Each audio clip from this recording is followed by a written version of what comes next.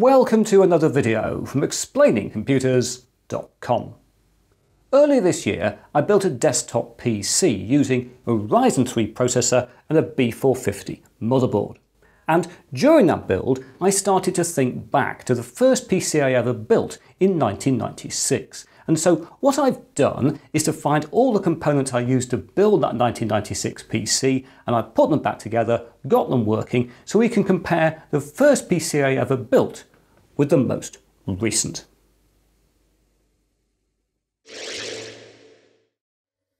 So here we have on the right my latest PC build from early 2019, and on the left a very old friend that I first put together in 1996.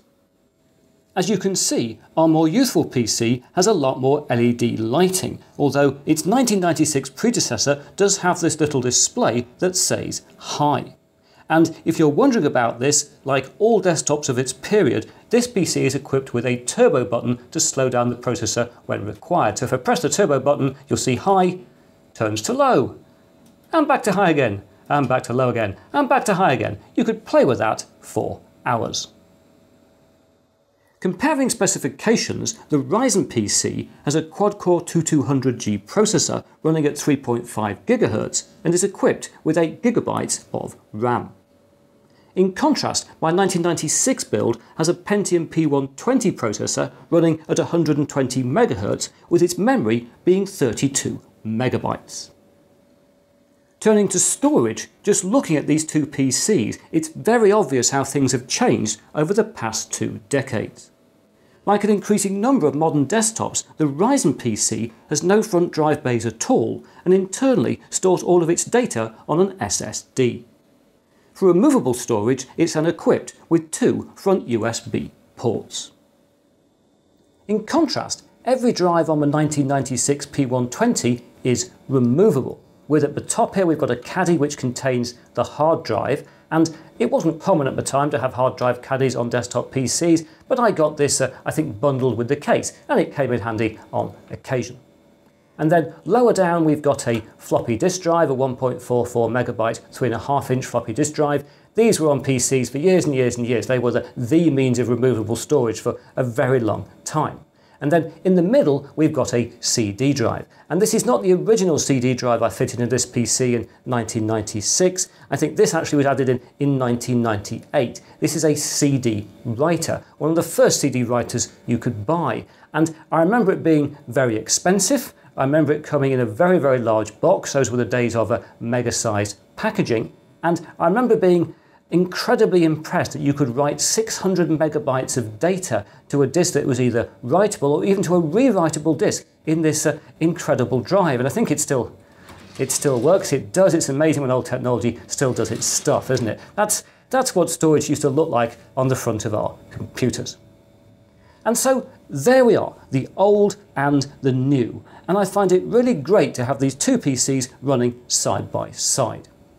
This said, like you, I'm sure, what I really want to do is to look inside to compare their internals. So let's go and open up both of these computers.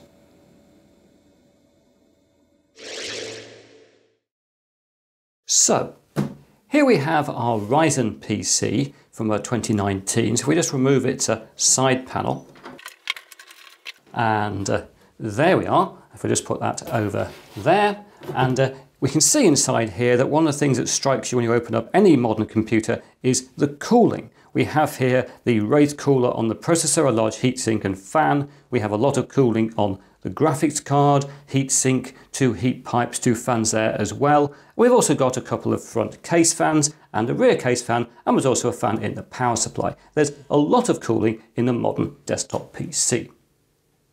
Now, as you may recall when we put this computer together, the memory here comes in the form of 2 DDR4 DIMM modules, which run at 2400 MHz. The machine's internal storage is then this SATA SSD, a 2.5-inch SSD, although there's also an M.2 drive slot, which is not being used here. On the back of the machine, we also find a bevy of USB ports, audio jacks, an Ethernet network connector, and ports for connecting a monitor by either DVI, VGA or HDMI using the onboard graphics, or via a DVI, HDMI or DisplayPort if using the fitted graphics card. So there we are. That's a very quick summary of the distinguishing features of our 2019 Ryzen PC.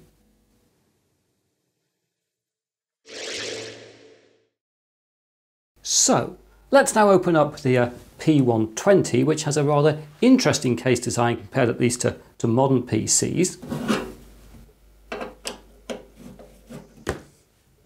And as you can see, the whole thing comes off in one piece. So if we get rid of that and we take the PC, oh, we've got a rather nice removable motherboard tray here with a sort of handle thing. I won't pull it because not a good idea, but that's a nice feature. But let's get this turned around the other way so we can take a better look. And here we are. And you might remember a few minutes ago I pointed out the cooling in a modern PC, and it's so different in this 1996 box, isn't it? We have no case fans at all. We do have a fan in the power supply, which is under there, and we do have a fan on the processor, which is down here, the P120 processor. But as you can see, this is a very small heatsink and fan on the processor. And in fact, the CPUs we've been used to before this, the Intel 80386 and 804XX chips, often didn't have a heatsink or a fan at all. So in fact, it was quite revolutionary to have a heatsink and a fan even of this size on the P120. How things have changed, haven't they? And we talk about some of the other things here. We've got ISA slots on the motherboard for taking expansion cards, a couple of PCI slots, one of which has got a graphics card in. And then there's a lot of cables coming off the motherboard, a lot of very wide ribbon cables. Some of these are IDE cables which go to the drives which are up the top. Look at those in a second. There's also a cable going into the floppy drive. It got a real mess inside PCs years ago. SATA cables made such a difference, didn't they? But there's also a lot of cables here, a lot of ribbon cables, because things like the serial ports and the parallel port for this PC are actually taken back to the back panel via connectors directly to the motherboard. They aren't actually part of the motherboard itself. So that makes things, again, a bit messier inside the case. If you're wondering where the memory is, where the RAM is, that's a good thought. And in fact, it's hiding under here. I don't know if you can just about see under here. This is the 4 SIMs, single inline memory modules, giving us our 32 megabytes of RAM. We turn to the top of the machine, which admittedly is now on the side, but you see what I mean. We can see inside the top of the caddy, the hard drive. Under here is the optical drive, the CD. Now, I have to admit the hard drive here is not the original. The original hard drive is this one, which was a 1.2 gigabyte drive, but sadly this drive doesn't work anymore. So for this video I've replaced that drive with this one. I think it's a 60 gigabyte drive as far as I can remember. I won't format it to that capacity on this machine certainly, but it will allow us to boot the thing up and have a look at DOS and Windows in a minute. And also across here we can see the power supply. Finally, if we take a look at the back of the PC, once again we see something very different to a modern PC. For a start, on the power supply we've not just got power in but also power out. That could loop power out into a monitor. I always used to like that. And then, as I said just a second ago, we've got here ports. We've got clearly the VGA port, which is on the graphics card. That's it. We've also got the keyboard port, which goes through to the motherboard, the only port on the motherboard itself. And then we've also got a parallel port, serial port where we're plugging a mouse, and another serial port up here. And these are through from cables on the motherboard onto the back. And as you can see, there were clearly something in there. There were some blanking plates in. Those have long gone. This case has had all sorts of uses over the years. So there we are. That was my P120, my first ever PC build, and so I think it's now high time to get this thing running.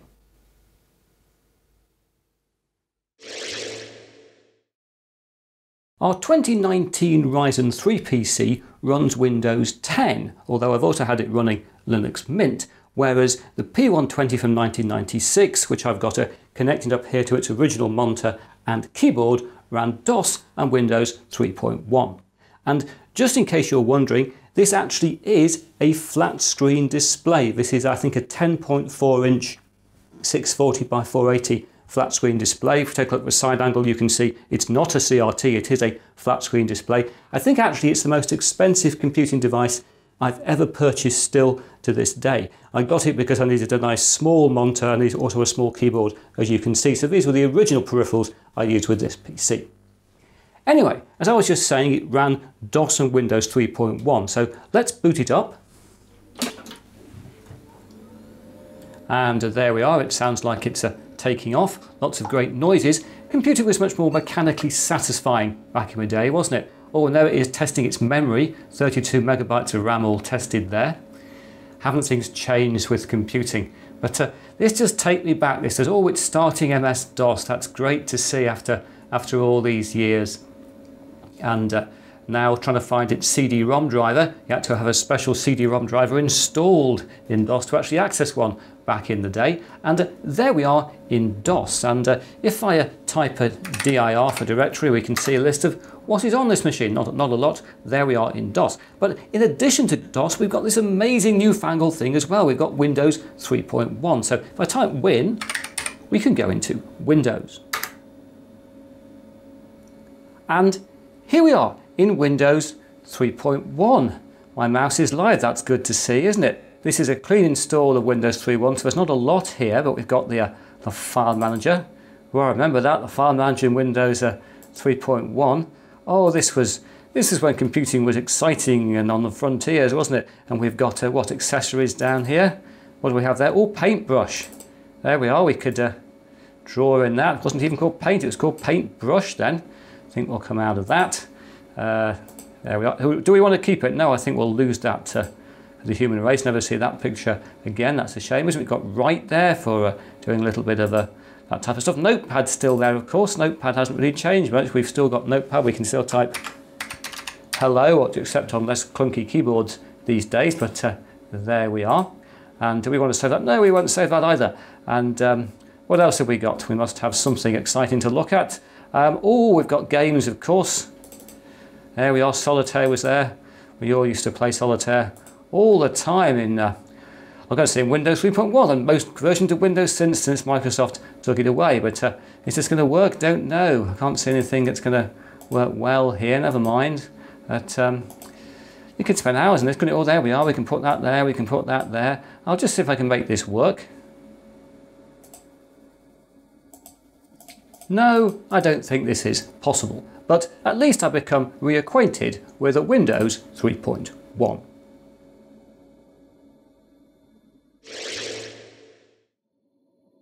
On a modern desktop PC like my 2019 Ryzen build, if you want to find out a piece of information, you'll launch a browser and go to a website like Wikipedia. But back in 1996 that wasn't the case. You were far less likely to be online and far more likely to use something like this, which was Microsoft Encarta, a CD-ROM based encyclopedia which was very popular in the mid-1990s because Bill Gates and other people at Microsoft had decided all the information in the world we needed to know and put it together on one CD-ROM, just over 600 megabytes of data. So let's take a look at Encarta. Here we are back on the Windows 3.1 desktop. It's sitting there in Microsoft Multimedia. I've just installed it. And I should point out it won't look terribly good when we run it, because here we're running Windows in a 640 by 480 display in 16 color mode, whereas Encarta would like to have 256 color mode. And I've tried very hard to get this computer running in 256 color mode in Windows, but I can't. And in fact, if we look in Windows Setup, just to divert ourselves a second, we look at Change System Settings. You can see these are all the options we have available to use for displays, all sorts of things. We used to have to battle these all the time back in the mid-1990s to get the right display for our system. And there we've got VGA, which is what we're running, which does work. Clearly we can see it now. There are various 256 color modes here, but they don't work with the display card, the graphics card I've got in the PC right now. I clearly need other display, requires disk from OEM. I haven't got one, so I can't do that. So I apologize for the fact you're seeing Encarta in a less than optimal state. But anyway, let's run it up. This was effectively the equivalent of going to the web back in the mid-1990s. Here's Encarta. And oh, here it is showing us some astronomy look. You can see it's categorized into sections. We could look at history or whatever it was, and it would show us lots of stuff. Fantastic, we can find about people in ancient Egypt. All sorts of information was here. This was great for people doing their homework, I think, in the mid-1990s. And there were various features here. We could go to a timeline of human history down the bottom there, and you could scroll the timeline, I think. There we are. And first Olympic Games, we could find it all about it in more text there. And I think there was also in this, we could get to Media Gallery, and can we get to Media and Video? Yeah, there we are. Oh, I remember the cheetah video.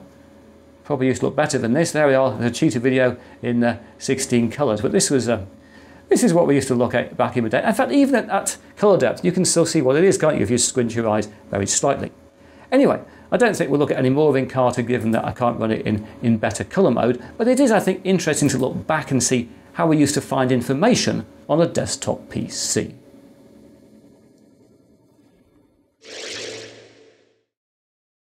I'm sure some of you watching this video right now have taken a stack of floppy disks like these and used them to install Windows on a desktop PC.